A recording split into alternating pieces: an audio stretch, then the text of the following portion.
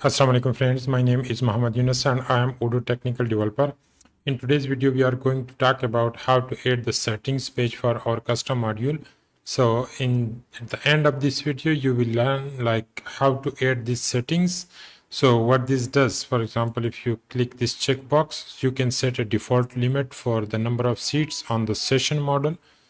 And it is company specific, so this boolean is global and this value will be company specific. And you will also learn that how to add a configuration for installing and uninstalling a module, like activating or deactivating a feature. For example, we have a custom module with the name Open Academy website, which is this one. So if we check this box and save it, this module will install automatically, and if we uncheck it, it will uninstall. So I will discuss all these things in this video, that how you can set up. So please watch this video till the end. Okay, so let me show you how Odoo add configuration for any module. So for example, we will see the configuration for the sales module. So if you go to the configuration and click the sales and click the settings button, you will see this that the configurations is under this model. So we need to inherit this model, and if we see the action, you will be able to see the external ID of the action. So let me see it. So this is the external ID of this action. Let me search this inside the Odoo, say, like, to find out that how it is defined. So we need to find it in the sales module. Let me search it. Sales. So here, and inside the sale we need to check it inside the views. Okay, search for this action sale configuration. We need to check in XML file. So this is the action that we are looking for. So let me just open this, and here it is. So this action is like pretty similar to the one that we are using for the normal menus, but here is a difference, like the target should be in line and the context should be these two parameters. Okay, so we will just do it this way. And as you know that whenever we want to add some new actions and some new views, we need to add the menu item. So first of all, we will have to add the menu items for the configuration, and then the settings, because it is two menus. One is the parent, which is configuration, and then the settings menu. So let me add the menus and the actions and views, and then I will come back, because you already know that how you can add the menu items. But there is a little bit difference, like in Odoo 16 you can add the parent-child relation in the menu items the way I will show you. So in order to do so, first of all, let me go to our custom module and add a file in the models with raise settings, settings config, or you can say raise config settings. Okay, so in this file, I think I have added a, so I added the directory, not the file. So let me remove this and let me add a file. Okay, raise config settings. So here we need to import Odoo models, import from Odoo, import models, fields, and then we need to inherit this class raise config settings models dot transient model. So it is actually the transient model that is used for the settings, because the data should not be stored permanently in the database. In this case, inherit raise dot config dot settings. So here we will add, we will define the fields for all this stuff. So the first thing is that, like as I already showed you, that we need to add the field for default number of seats. So first we need to add a Boolean field. Let me just add the fields here and then we will come back.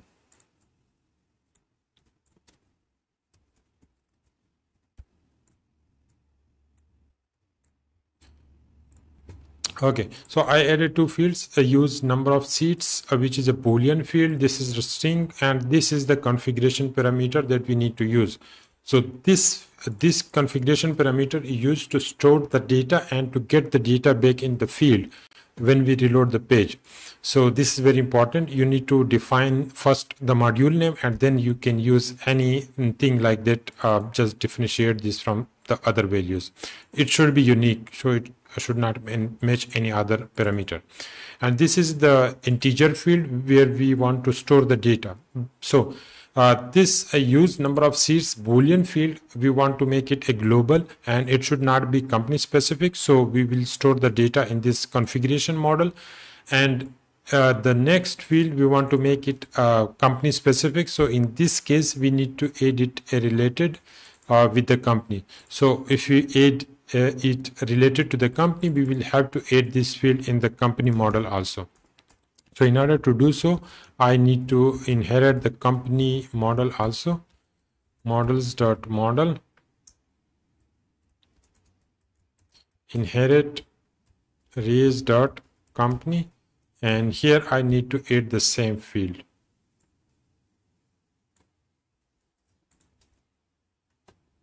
Like this, and it should be read only true so that I can edit the values. Okay, so this is just from the technical point, like from the Python model, and now we need to add the file in the XML for the view. Okay, so that we can see the view. It should be inside the views, and it should be an XML file. Raise config the config settings .xml. So add the encoding and then Odoo like this. So here we need to add the menu for the configuration and the settings. And let me just show you how it is done in Odoo. So here is the action, and let me try to search for the menu item specific to this action. So let me search in this. So here is the menu item. Let me see. So here you can see this menu item for the settings, and this is the parent menu, which is configuration. So in Odoo 16, you can add the parent-child menu items. Like externally, you can define the menu item for the parent one, and then the child menu items you can define within the menu tags. Okay, so the same way I will define for our module. So let me just copy the code and paste in our file here. Okay. Like this. So here you can see I have added this menu item and then closed the tag here, and this is actually the child menu of this one. Therefore it is inside this menu item. Okay, this is the root menu, like the parent menu, which I have defined in the views file. Okay, and this is the action, which is like the action to open the settings view. And here we need to give the specific view ID, which we are going to define, because with this name there can be multiple views. Like for this model, there can be multiple views. Each module have if they have a setting page, so there is a view available for this. So if you don't specify the view ID for the action, then the action get confused and it can define the, it can open the default form view. And you need to pass the module name here, and the rest will remain the same. Okay, so let me add let me see how the form view looks like for the action. So we have already opened the file for the sales module. So here at the top we will see that it is defined the same way like the normal form view, but here is the difference. Like we need to use this X path and then this div to add the view for the configuration. So I have just copy all this, and let me just add it here, and then we will discuss one by one. Okay, so I will paste it here like this. Let me close all the tags.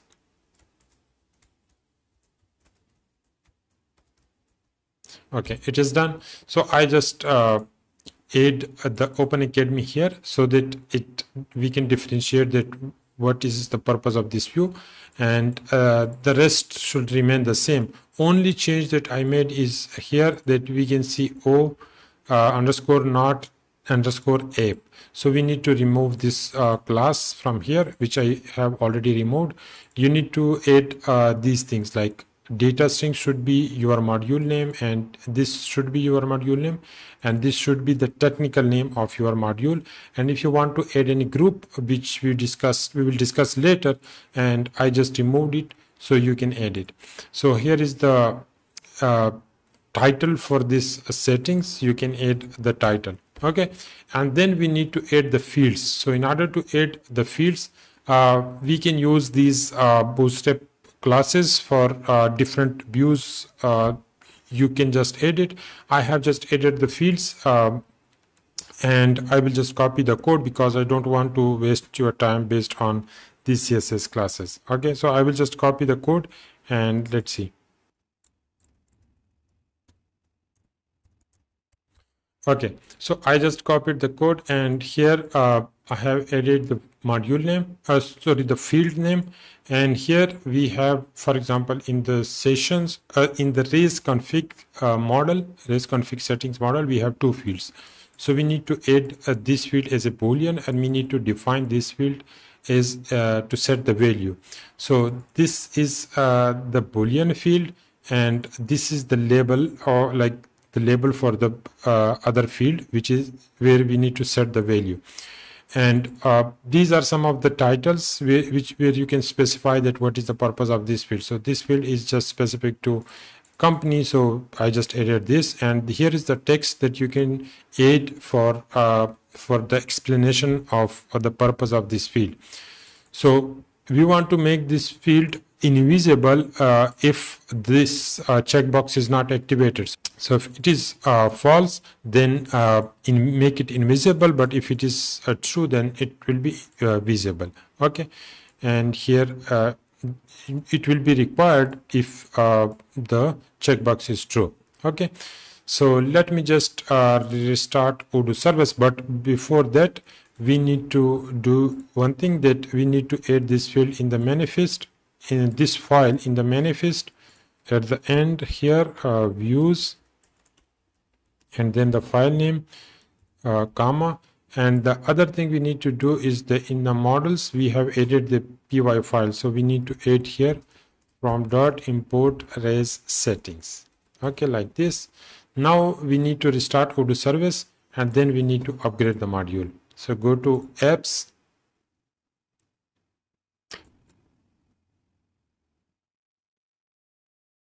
okay, the module has been upgraded. So let me refresh this page, and then we will see we will go to the modules, to the custom module, to see the configuration page.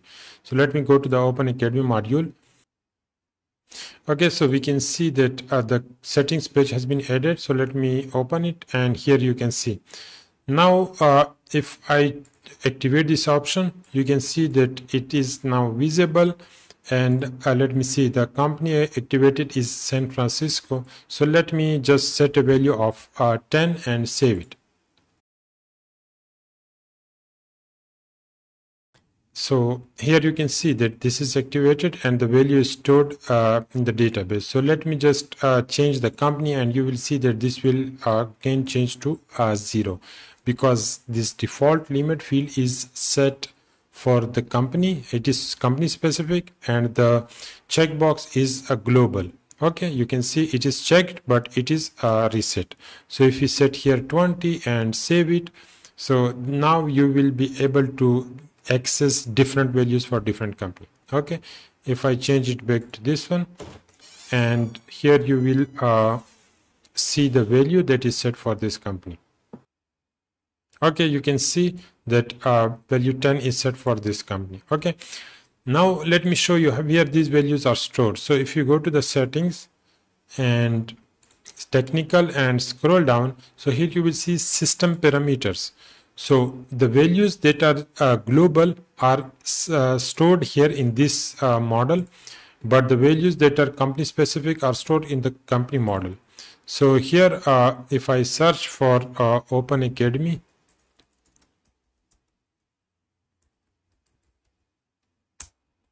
so here you can see this use number of seats value is true. So this checkbox is stored here globally, but the value that is company specific are stored in the company model.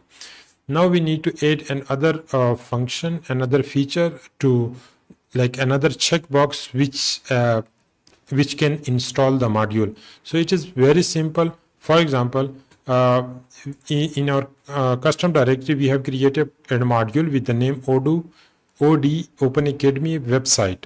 This includes the website features. Currently it is empty, but we will add the website related feature in this module. So we want to add it in the configuration that whether we want to activate the website features for this module or not. So in order to do so, we need to add a field here for this. So what should be the field name? So the field name are specific to the module. So whatever the module name is, it should be like that. So let me add it here. Here you can see that the module name is OD Open Academy website, and at the start we need to just add module underscore and then the module name. Okay, and then we just need to add this in the XML. Okay, so I have already added the XML code for this. So let me just copy the code and then we can see the changes. Okay, so let me add it here like this. Okay, so it is added, and now okay, so I think I should be added it outside the menu item. Okay, yes, so it is not at the right place, so let me just add it here and close this tag like this. Okay, so this is the ID for the field. Okay, and here is the field name which we have added here, which is this one. Here is the same field label. It is just the label, and here is the detail for the functionality. Okay, so let me restart this Odoo service, and then let me upgrade the module.